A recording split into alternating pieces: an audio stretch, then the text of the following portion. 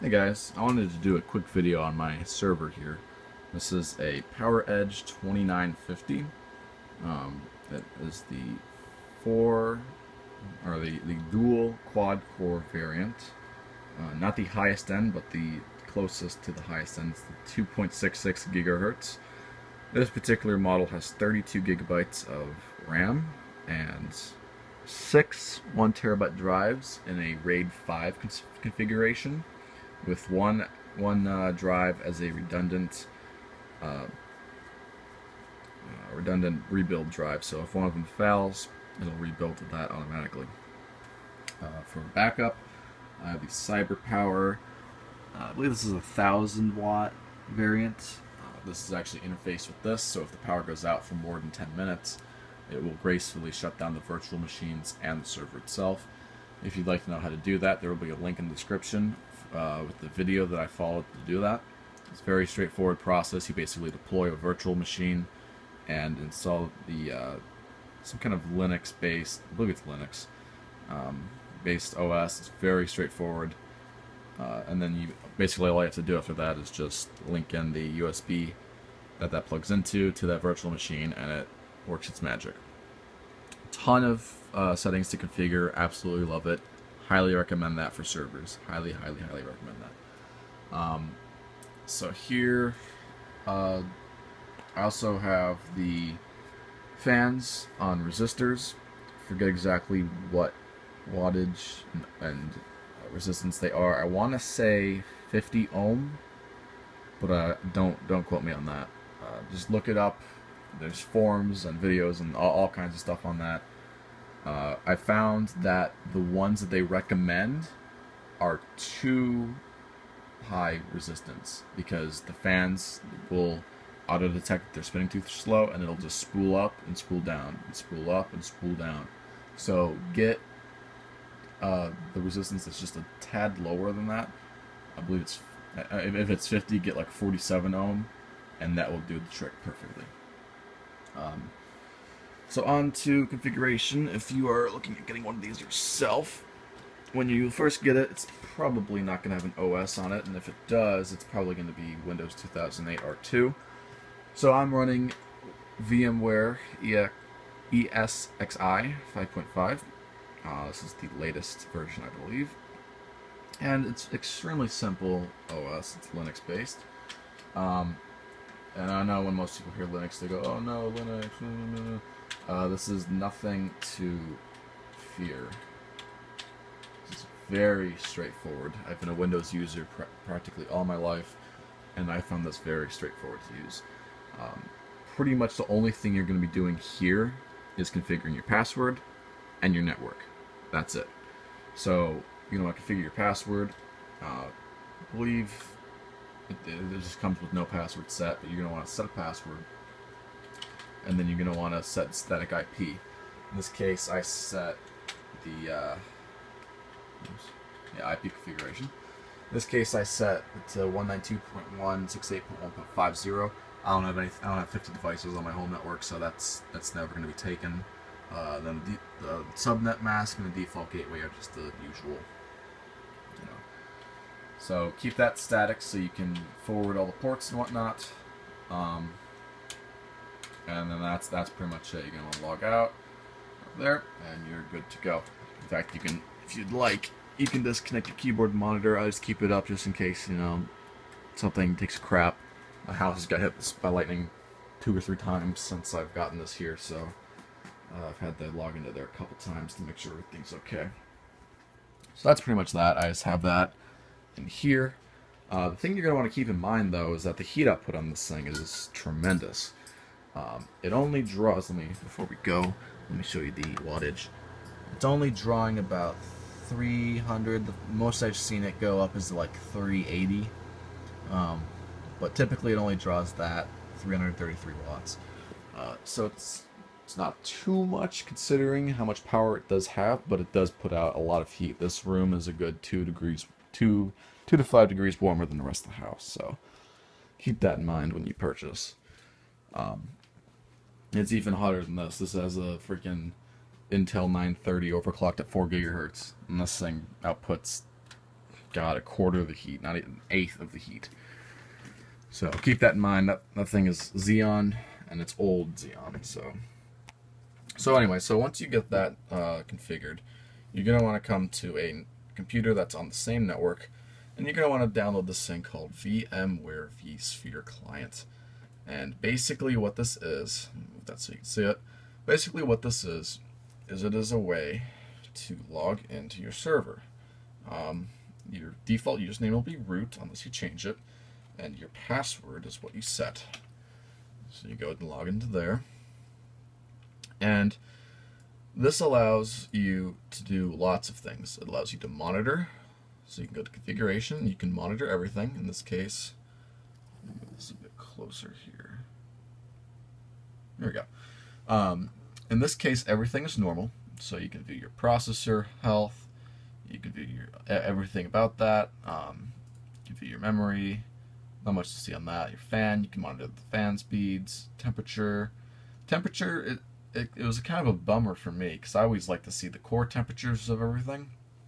And unfortunately, the Xeons do not, or at least this model of Xeon, you cannot monitor the temperature. You can only monitor the ambient board temperature.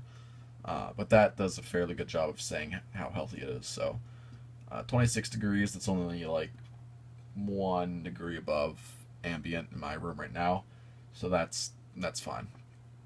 You can also view your power. If a disk fails, you have your storage. Here's my data store array. You got a couple other things to view, but so you can view all that, give you performance, and up here out of screen, of course, there's a drop down here. Let me just back this up. There we go.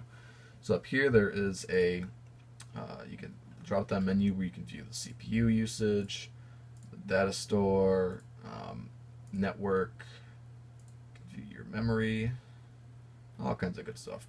Your power, the power doesn't really work. I don't know if it's something I have configured wrong or what, but that's alright. So you give you your summary, a couple different, helpful info here. So CPU usage, memory usage, a couple things. So now we're going to talk about virtual machines. You're probably wondering what a virtual machine is if you don't know. Virtual machine is exactly what it sounds like. It's basically a virtual computer inside a single host. You can have multiple virtual machines, which makes it very beneficial for high-performance servers. This server has 8 cores, and there's really nothing. Well, there is stuff that uses 8 cores, but there's nothing that I'm going to use that's going to use all 8 cores. So what we want to do is we want to break that up.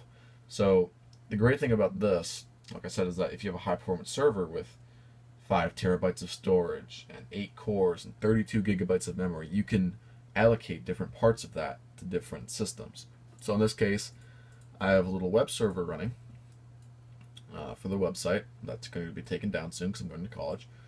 But I have a file server, so an FTP server, and I have an Apache server running on here. And if I access the site, if I access the site, here it is, very simple little site I have. If I access that, you can see a little teeny bump in there. So it really doesn't use, if I just keep refreshing the page here, it really doesn't use that much. The file server doesn't use much either. The only thing that really taxes this is when I'm copying huge amount of files over the local network at like 100 megabytes a second. But other than that, this is plenty sufficient for that. This is why virtual machines are so nice, because if I wanted to host a web server, 8 cores would be completely overkill. So there's that, and that's running Windows Server 2008 R2. I also have a game server VM. Right now it's just running the Chivalry server. It usually runs quite a bit more. The nice thing about this is that it ran 24/7. You can see all the different things I had running here. But this has 4 cores and 16 gigabytes of memory. So this requires a bit more processing power because when you have a lot of multiplayer servers running, it does, especially some of the unoptimized ones, it does require quite a bit of CPU usage. I know Space Engineers requires a lot, and the Rust servers were just oh Jesus, they're just so poorly optimized. It was unprecedented. Idling with no one connected, it used like 20% of this. It was outrageous. And it only used one core, of course. Most of these don't take advantage of multi-threading or multi-threads. So yeah, that's a game server. So you can deploy quite a bit of virtual machines depending on what you want to do.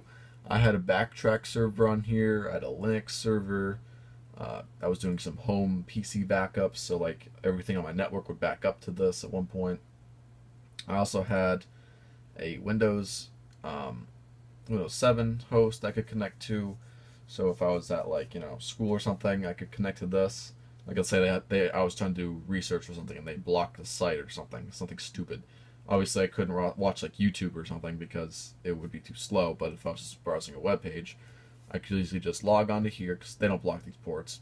Log onto here and then just open this console up on my computer, and voila, I have unblocked everything because it's on my home network. This is the power failure for the UPS virtual machine.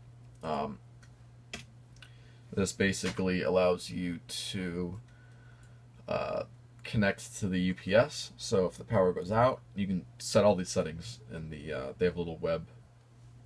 What is it? It's some kind of website. Like it's on your local network. It's the local IP. But you connect to it. You can set all these settings. So in this case, I have it set. So if the power is out for more than 10 minutes, then it gracefully shuts down all the virtual machines and shuts down the host. Extremely nice feature to have, because otherwise you can have all kinds of data corruption, and that's not what you want. So that's pretty much all I can tell you about this. I mean, I can show you how to deploy a virtual machine, but that's just going to eat up more time, and that's really not going to be beneficial because you can see better videos about that elsewhere. But yeah, so you can see all the resource allocation. I mean, there's really not much to tell, but extremely nice if you're looking to doing some kind of server hosting. And you can even run this. I had this running on a really old, crappy desktop. In fact, it's still on there. It's just not running. I might actually turn that back on when I go off to college, just to have a basic file server. But yeah, so that's pretty much it. That's about all I can tell you about this. If you guys have any questions at all, feel free to leave a comment. I'll try to get back to you as soon as I see it. But yeah, that's pretty much all I got on this. So yeah, again, if you guys have any questions, feel free to let me know. I'm going to be going off to college in about 2 weeks, so I may or may not make more videos then. Probably. I'll probably have some videos to give you guys. So anyway, that is that, and I will catch you guys later. See you.